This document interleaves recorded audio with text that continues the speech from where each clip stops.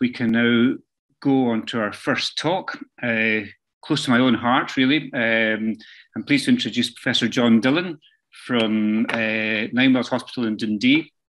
John, like me, is a liver specialist, and we've worked together in a number of areas over many years.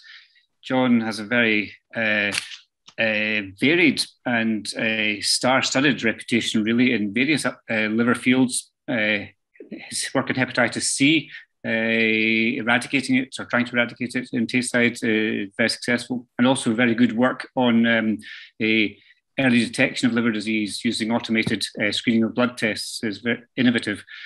But John's also been a great supporter of alcohol prevention work and has been on the steering group of SHAAP for a number of years.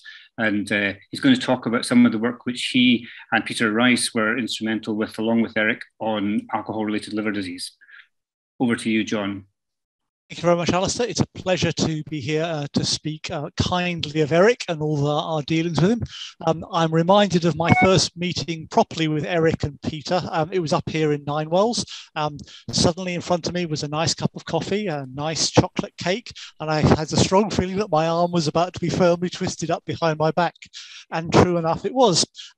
Eric had conceived and persuaded Scottish Government that we should be thinking about standards around what we do for liver disease in patients who use excess alcohol.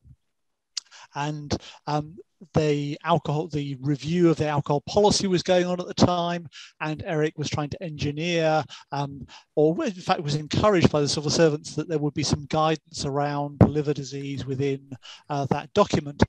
And as you're all aware, liver disease, while it only affects 20% of people who drink alcohol to excess, it causes a disproportionate amount of the morbidity and mortality related with liver disease. And for all the people that are identified as using excess alcohol, we have very disparate guidelines about what to do. And it depends rather randomly as to which door you happen to enter into this process, as to whether you get assessed for liver disease or not, or whether you get completely ignored. And that's clearly a missed opportunity, particularly as we come to this age of personalized medicine where we can individualize risk and potentially change people's behavior once they know their individual risk, rather than the more generic advice that we're more used to giving out. And so there was a big opportunity here to improve the quality of care and move things forward.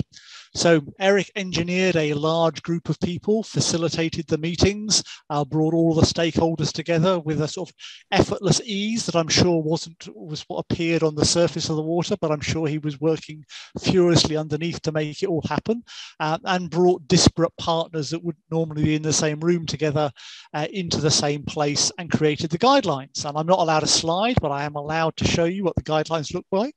Eric's particular contribution was to pick the front cover and design the front cover, that jigsaw piece of putting the whole liver back together again, which is what the aim was. And these guidelines have been very useful in terms of setting out what the standard should be of collating evidence together.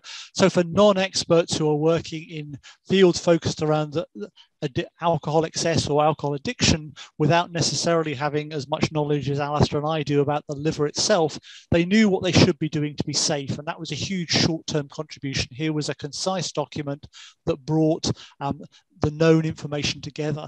And I think it sets that standard going forward, that hopefully as we move towards early detection of liver disease, increasing awareness of the need to look at people as a whole and all of the damage that can be done, these guidelines will still be useful going forward to achieve that. So on behalf of the hepatological community, all the people that are going to be helped by these guidelines, Eric, I'd like to say thank you. And with that, I'll shut up. Over to you, Alistair. Thank you very much, John. Indeed, it was a great piece of work and is still being used, and still more to be done in terms of getting it more widely used, I have to say.